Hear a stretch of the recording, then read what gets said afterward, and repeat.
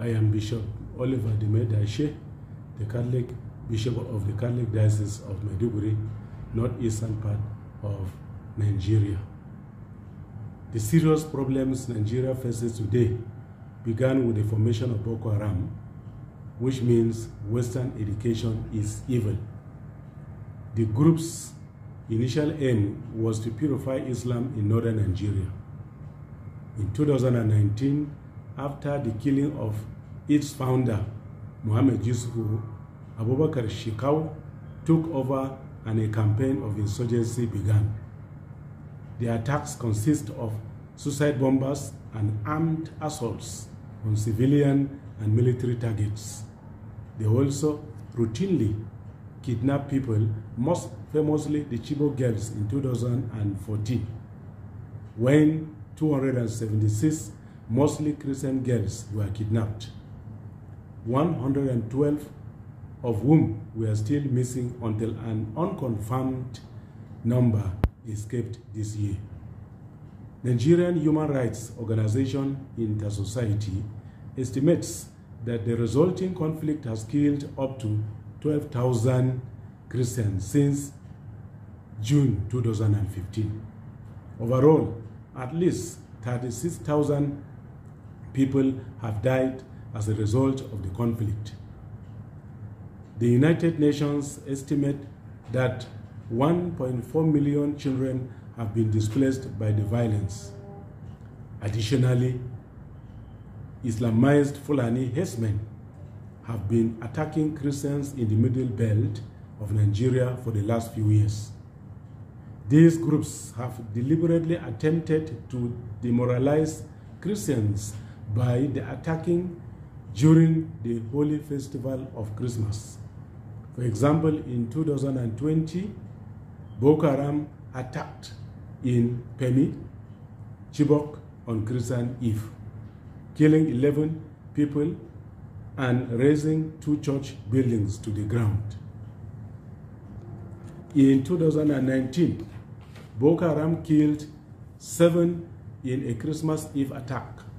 On Boxing Day 2019, Islamic State West Africa Province, ISWAP, released a video showing the beheading of 10 Christians and the shooting of 1 Muslim. The religious component in this conflict is clear. On January 8, 2020, 4 seminarians were kidnapped from the Good Shepherd Seminary in Kaduna.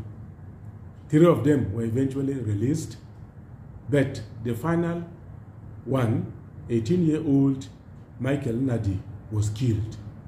In an interview with Nigerian paper The Daily Sun, Mustafa Muhammad, currently in jail, said he killed Nadi because he continued preaching the gospel and asking me to change my evil ways.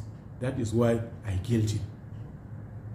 This has similarities with the case of Leah Sharibu, who was kidnapped by Boko Haram with 109 other schoolgirls in 2018 when she was 14. However, she was the only one not released due to her refusal to renounce her Christian faith and convert to Islam. Muslims have also fallen foul of the violence. For example, the Adamawa State Chapter of Muslim Council said that between 2013 and 2017, in the state of Adamawa, 5,247 Muslims were killed by Boko Haram. In 2017, a suicide bomber struck a mosque in Adamawa State and killed more than 50 people. Many other such attacks take place regularly. Unfortunately, the threat has spread beyond Nigeria, and the Sahel region has now become a haven for groups, including Boko Haram, that have pledged allegiance to the Islamic State. Chad, Mali, Niger, and Nigeria are all fighting the spread of extremism. Elsewhere, the Islamic State declared its Central African province in the Democratic Republic of the Congo in 2019. Attacks in Zimbabwe increased dramatically in the last 2 years, killing up to 2,000 people and making 310,000 people homeless. Following the defeat of Daesh, that is ISIS, in Iraq and Syria, Africa has become a new epicenter for extremism. For the threat to be countered, it will require international collaboration and the states of Africa working together to defeat a common enemy.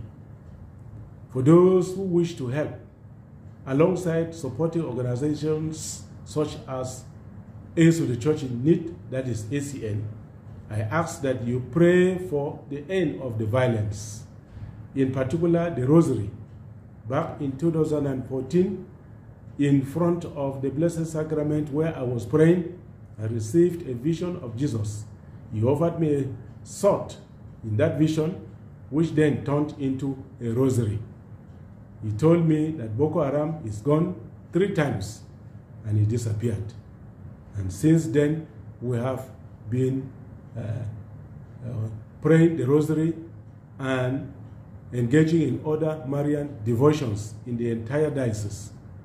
And Mama Mary is really helping us to defeat our enemy. That is why you find that a lot of miracles have been happening. And one of such is that the priests have not been touched. No priest has been touched by Boko Haram. And I too have not been touched by Boko Haram. It's a clear sign that our Mother Mary is protecting us. And so with fervent prayer and for fervent devotion to Our Lady, the enemy will certainly be defeated. Please join me in praying that the Lord will restore peace and prosperity to our diocese and the entire country, Nigeria. And may God, whose power is at work in us, is powerful enough and more than powerful enough to carry out his purpose beyond all our hopes and dreams, be glorified in the church and in Christ Jesus to the last generation of eternity. Amen. Ephesians chapter 3, verses 20 to 21. Thank you, and God bless you all.